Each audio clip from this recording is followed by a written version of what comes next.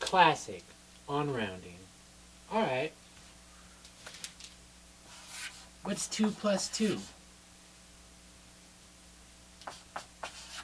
5.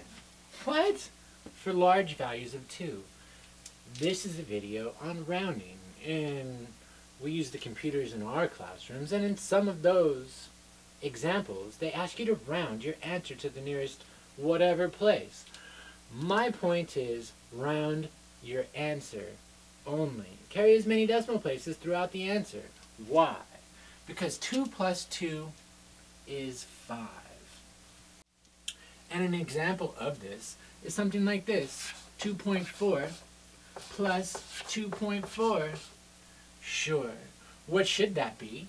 That is 4.8. Great. And if you were going to round 4.8, what would you get? You would get about 5. Now, picture this. What if we had rounded before? Before we had computated? That works for me. Before we had performed our computation, if we had rounded before, where does 2.4 go? 2.4 goes to 2 plus 2. And then what would you get? You would get 4. When, where, what? Your computer's really looking for 5. So, now, if anybody asks you what 2 plus 2 is, you can tell them it's 5 for large values of 2. Yeah.